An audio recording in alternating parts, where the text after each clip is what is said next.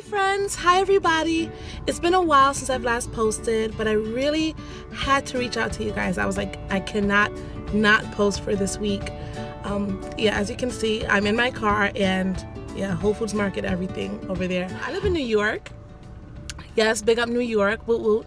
And I know we New Yorkers have a way to be blunt when we speak and be very, I guess, transparent, or some would say transparent. It's just what it is. Like, but we say, I'm just keeping it 100. I'm just keeping it real, or whatever phrase along those lines. You know, the colloquialisms that we use now. But I want to ask you, this is a question to you, my friends. What does it mean to keep it real? Does it mean, all right, yeah, I'm in my car, so yes, what's this going? Does it mean that you could be mean, that it's okay to be nasty to people? Like, what does keeping it real really mean? Does it mean you can say whatever you want without regard for that person's feelings, without concern of how that person will interpret it, without regard of the damage it might cause for the relationship? Now, I believe in speaking the truth in love, as the Bible says.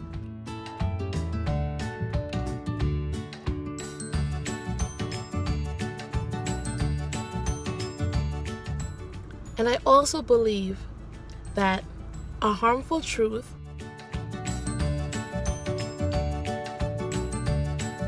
I do believe that. But I also believe that your words should be seasoned with grace, not peppered with bitterness and nastiness, you know?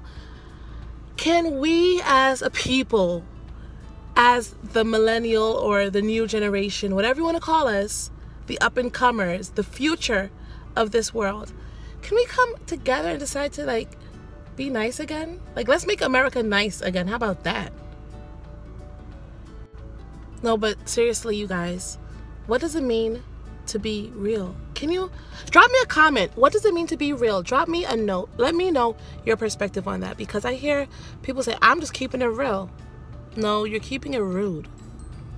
Like, there's nothing wrong with a little bit of assertiveness. I firmly believe that, especially in the workplace, you can kind of get bypassed or overlooked sometimes if you're not assertive, but there's a way to go about it. I believe in tact. I believe in wisdom and using words wisely and properly. So for example, if someone asks you, does this make me look fat? What's your response? All right, let's say I'm going shopping with a friend and she asks, how does the item look? She may love it.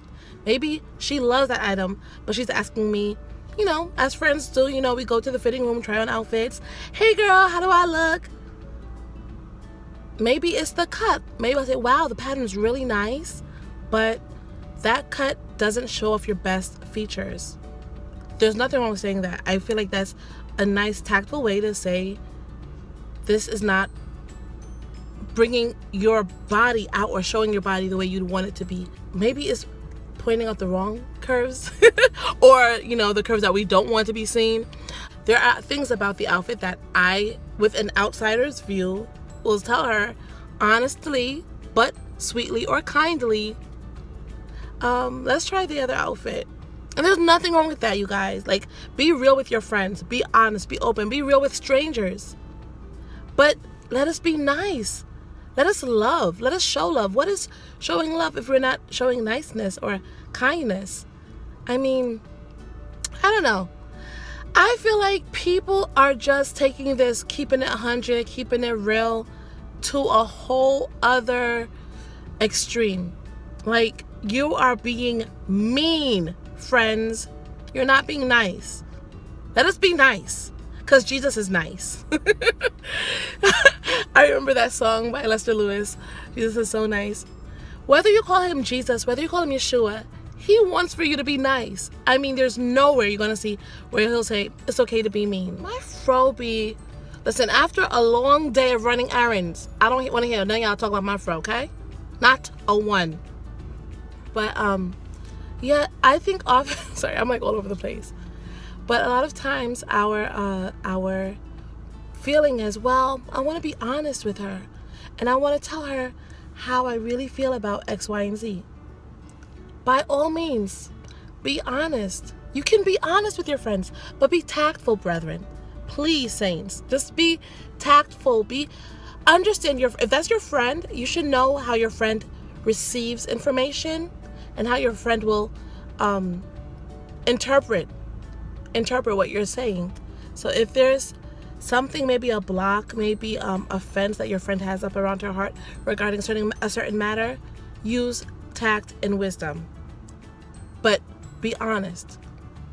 So if you know she's been cheated on before and you saw her boyfriend at the movies with someone else, and in a very indiscreet manner, I mean, up to you. If you feel like you should stay out of it, stay out of it. But if you feel led to tell your friend what you witnessed and you know she's been cheated on before, you're going to have to come at her a different type of way. You can't just blurt out like, girl, I saw it at the movie theater with some other... No, you can't come at her like that, because you know that's not going to go over well.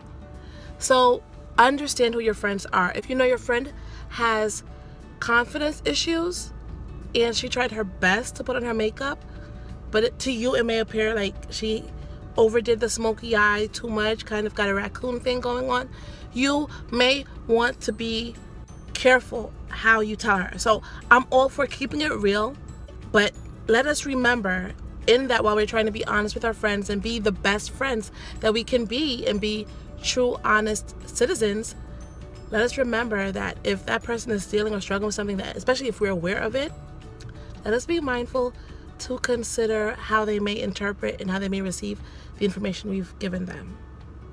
So if your friend asks you with all the smoky eye all around her eye, eyelid, under eye, every which where, and she asks you, hey girl, how do you like my look?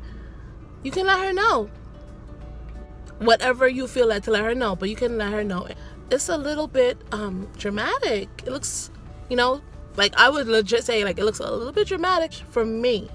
I do believe that we need to be mindful of our friends' feelings as well as bettering the relationships.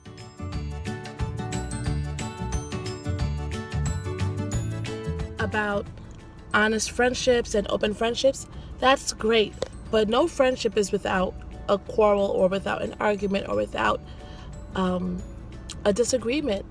I mean, you are two different people, so you're not going to be the same person. No matter how much you like the same TV shows or whatever, you're not going to be the same person. So you will have disagreements, and that is okay. That is a healthy part of a relationship. So if you're in a disagreement with a friend and she's keeping it real, you can keep it real too, but what the Bible tells us in 1 Corinthians 13 about love.